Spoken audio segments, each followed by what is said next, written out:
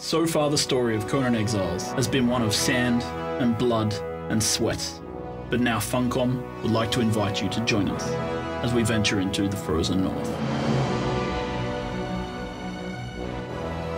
The new biome is a significant increase to the landmass of Conan Exiles, giving people completely new environments to explore with different types of weather conditions to deal with. With the change in environment, there's a change in the resources available for you, the player.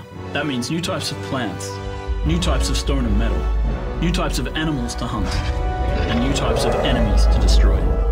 You'll encounter exciting new factions. The heirs of the North are made up of Nordheimers, people who drink all night and fight all day.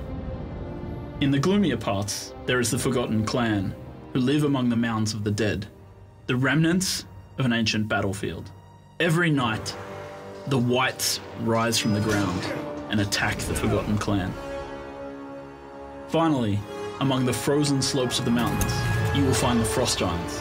Together, they have created a great edifice to their god, the Temple of Frost. In addition to the Temple of Frost, there's another multi-level dungeon known simply as the Black Keep. In the halls of the Black Keep, you will encounter traps, tricks, treasures, and finally, Tyros, the Deathbringer. Included in this update is the new temperature system, which allows your character to feel the punishment of both freezing cold and extreme heat. You might want to wear light, loose clothing when you're in the desert, and you might want to wear heavy, fur-lined armor when you're in the cold, frozen north. There are over 300 new items in this area for you to loot, craft, and trade. Of course, it isn't just about clothing.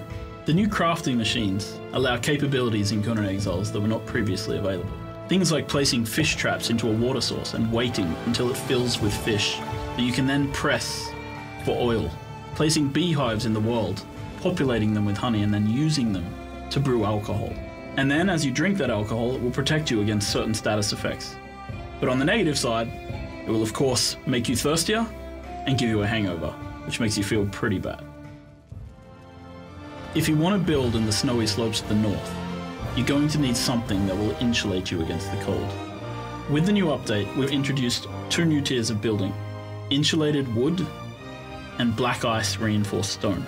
These new types of buildings are equivalent to Tier 3 and Tier 2 building tiers from the desert, except that they insulate you against the cold and the ice. We've updated the character creation with this update. Finally, you'll be able to choose the beard that adorns the face of your favorite barbarian, and different colorings for those facial hairs. In addition to that, there's a new god to choose, Ymir, the Frost Father.